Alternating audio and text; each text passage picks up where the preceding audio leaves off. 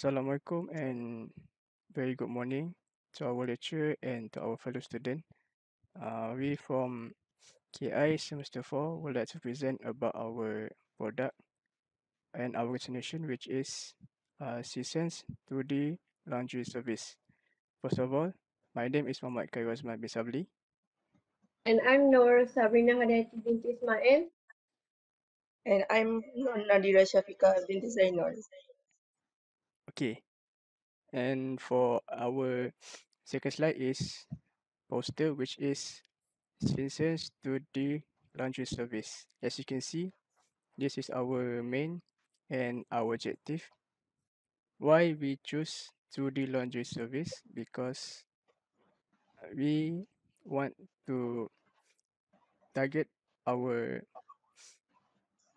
main, which is student, and for our background, which is in nowadays balancing household chores and quality time with family and friends can be quite challenging. Laundry is much needed chore to be done, ideally by laundromat offering such as service. 2D with laundry services offer an array of laundry service and products that can be lifesaver and also give you the best possible result to any kind of dirt or stubborn stains on clothing. Our motto is just drop your dirty clothes for us to watch and we'll deliver the clean one back to you. That is why we call 2D. 2D for drop and one more for delivery. Okay, I will pass to our next presenter. Okay, next introduction about license tool. Okay, so license is an agile business intelligence solution. It provides advanced tools to manage and support business data with analytics, visuals, and reporting. It allows business to analyze big and different data sets and generate relevant business trends. It allows business to from many different sources and combine them into a single database. Once done, the solution itself rearrange data into a predefined standard format. Sisense tool includes the functionality for dashboards, data warehouse, ETL, and query and report. It provides a variety of dashboards to project the data through maps, key performance indicator, which is KPIs, charts, trends, scatter plots, and so on. Sisense is used for collect information from all of the sources and unify them into a single repository or database. Next, why do we choose Sisense tool? Of course, because of its advantages and features, like it is easy to use for any business size, from startups to developing enterprise. Second, user-friendly user interface. Third, interactive dashboards and SQL Server integration. Okay. For Sisense features, it includes data format for PDF, Excel, images, CSV, and so on. Drag and drop functions, data unifications, and data mashup. For 1 to 20 users, standard data plan from $83 per $83 per employee per month. For professional course, $160 US per month for an unlimited number of users. Next, I'll pause for the next presenter. Okay, for advantages of Sisense, the first is easy to build a meaningful and beautiful dashboard. The second is does an accurate data analysis in real time. Okay, untuk accurate data analysis ni, kesalahan data boleh berlaku apabila anda menggunakan pelbagai sumber untuk menghasilkan data dan pengguna yang berbeza terus memindahkan data dalam jumlah yang banyak ke dalam pelbagai platform. Kesalahan kecil tidak dapat diabaikan kerana dapat memberikan gambaran yang salah ketika mentafsir data yang besar. Okay, yang advantage yang ketiga, dia adalah user friendly UI. Seterusnya, dia adalah quick dan easy to use. Seterusnya, in-memory database tools. Untuk in-memory database tool, dia menggunakan teknologi pangkalan data modern yang dibina untuk perkakasan 64 bit moden dan arsitektur CPU terkini dari awal. Sisense dia memberikan prestasi yang lebih cepat atau lebih pantas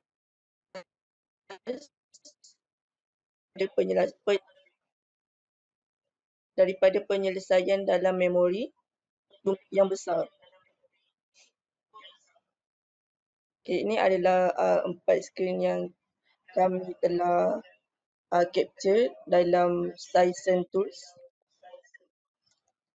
Okay, untuk demo dia.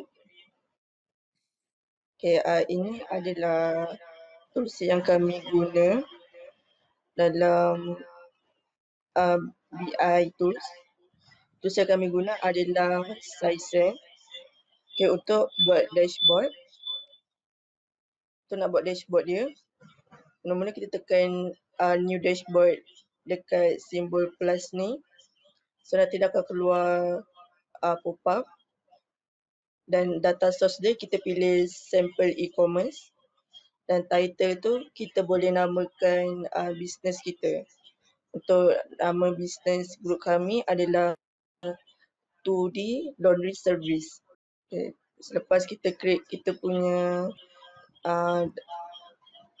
dashboard, dekat sini adalah widget kita boleh letak dekat dashboard kita. Kemudian kita select data dan dia akan keluar dalam beberapa kategori. Antaranya adalah formulas, brand, kategori, country dengan commerce. Untuk data yang kami buat secara dummy sebab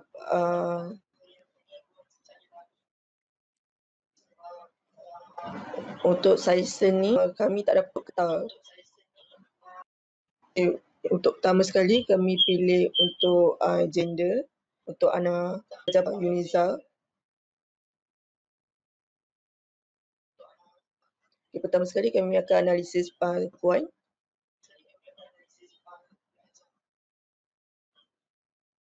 Pelajar lelaki dengan others. Others ni merujuk pada staff Uniza.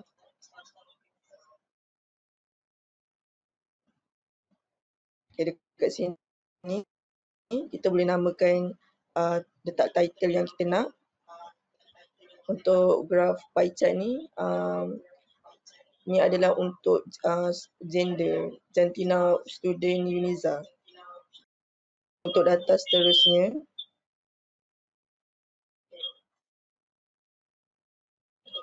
kami pilih untuk letak profit.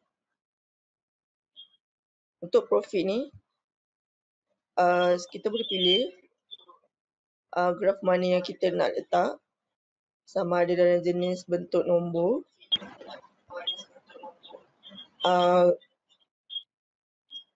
bar chart horizontal dengan vertikal.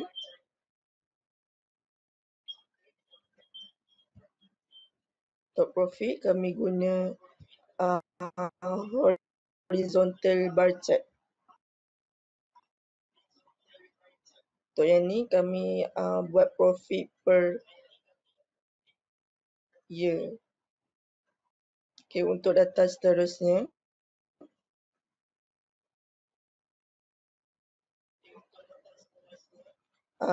kami buat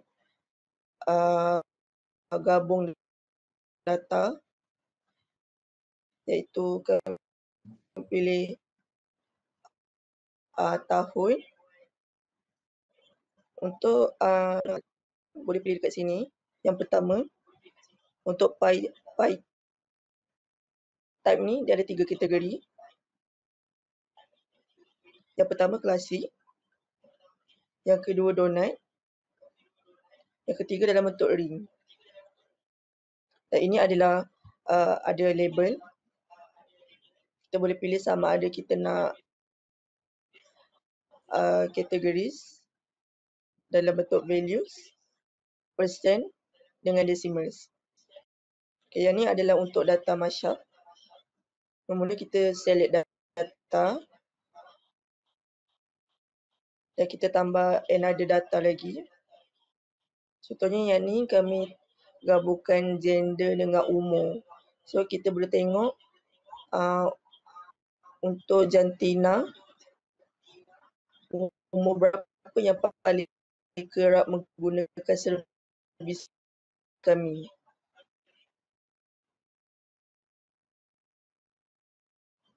Itu sahaja.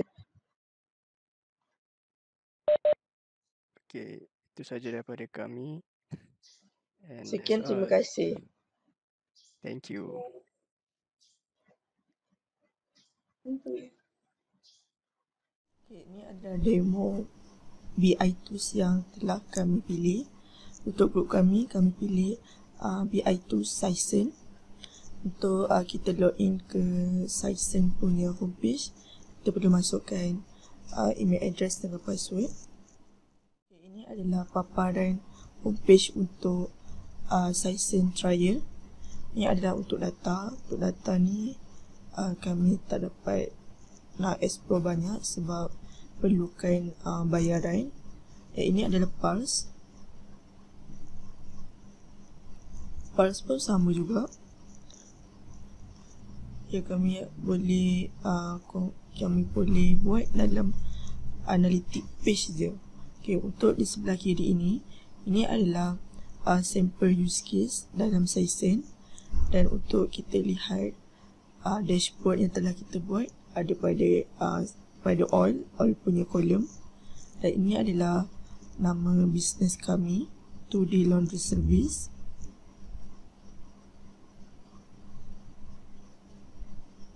Ini adalah dashboard yang telah kami buat.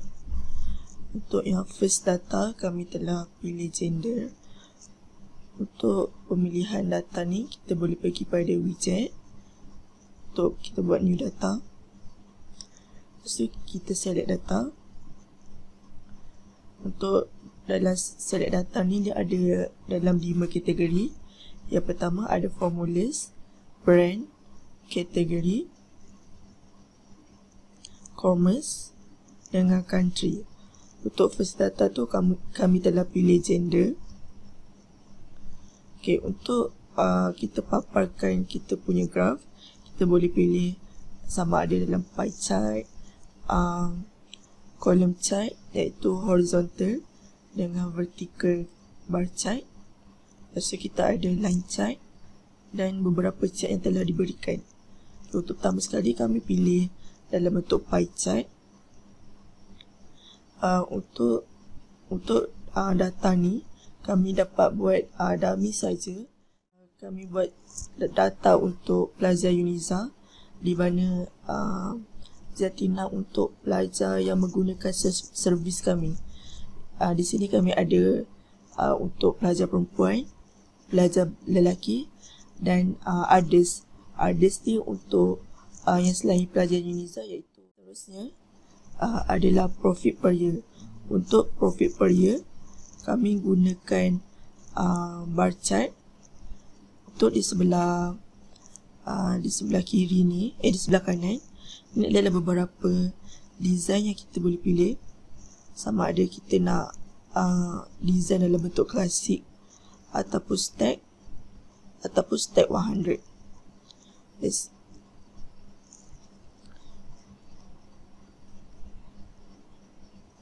Okay, untuk data seterusnya,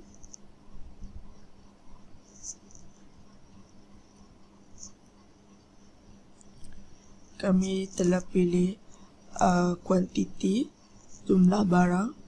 Untuk yang ni kami namakan dia peralatan laundry, seperti mesin basuh, mesin pengering, bakul untuk mudahkan pengguna untuk letak baju-baju kotor diorang.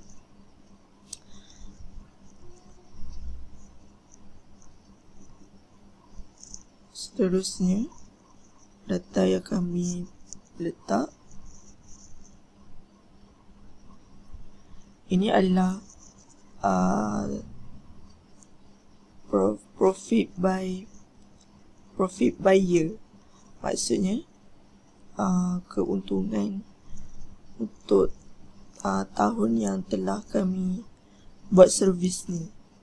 Untuk profit by year ni kami pilih dalam bentuk pie chart. Untuk pie chart punya design, dia ada 3 kategori. Ada klasik, lepas tu ada dalam bentuk donut, dengan bentuk ring. Okay, untuk labelkan dia ada beberapa bahagian, iaitu dia ada, contohnya dia ada kategori, dia akan bahagikan ikut tahun. Lepas tu value, dia akan numberingkan dia. Dan seterusnya persen, dia akan beritahu berapa jumlah persen untuk setiap tahun yang terlibat. Lagi satu desimal. Desimal ni untuk jumlah persen perpuluhan.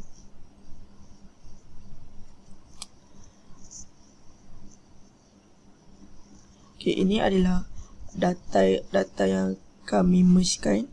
Yang ni adalah kami namakan dia umur, skala umur untuk setiap gender. Untuk yang data merge ni, contohnya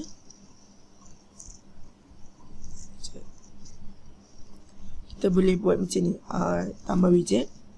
Lepas tu kita select data. Katakanlah first kita pilih pada gender.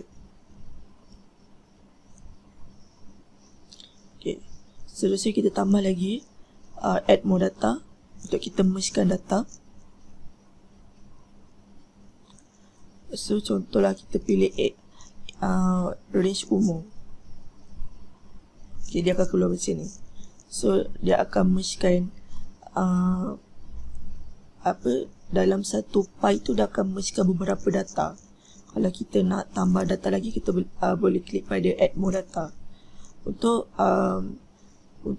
table ni kami guna, untuk data ni kami guna table untuk senang kami tengok setiap jenis gender ni umur berapa yang paling kerap menggunakan servis kami.